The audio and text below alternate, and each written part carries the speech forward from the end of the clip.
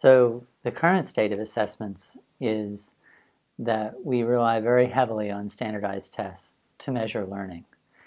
So much so that I think that learning is being defined as a score on a standardized test. And in many ways, as we move in the disciplines of mathematics and literacy into the Common Core with common assessments, and we also see teacher evaluation being based on assessment scores, we're actually upping the ante and making those tests even more important in schooling. On the other hand, I think we recognize that there are a lot of other kinds of outcomes that we probably ought to be measuring. For example, non-cognitive outcomes turn out to be really important for people's life trajectories and even for achievement on these standardized tests.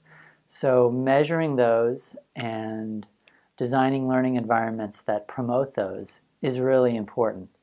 And that's probably a first step, I think, is because people recognize those are really important outcomes to be measuring. Part of the argument, I think, for connected learning is also very immediate. So how are we connecting young people to one another? How are we connecting them to adults that care?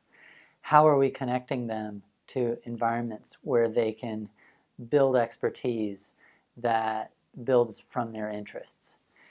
And there are lots of ways we can go about measuring that we're not measuring now. So assessment shouldn't just be about assessing individuals and what they learn, whether it's cognitive or non-cognitive outcomes.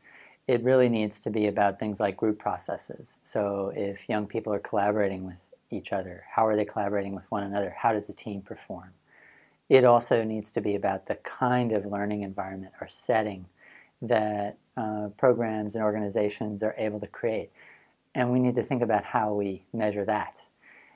And ultimately, what we need is an assessment system, something that begins with a set of indicators of outcomes that we care about for young people, and that needs to include a broad range of affective and cognitive outcomes.